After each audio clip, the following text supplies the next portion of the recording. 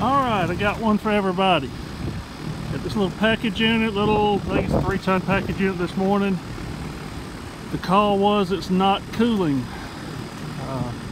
Get up here and it's not. The coil's dry. Both lines are cool on the evaporator, on the compressor. Let's take a look and we'll show you a couple things. The first one who can text me back the correct answer will get a free Coke tonight in class. Alright. Our amp draw on our compressor is 4.8 amps. Reading 2.6 amps. Our pressures, roughly 150, roughly 150.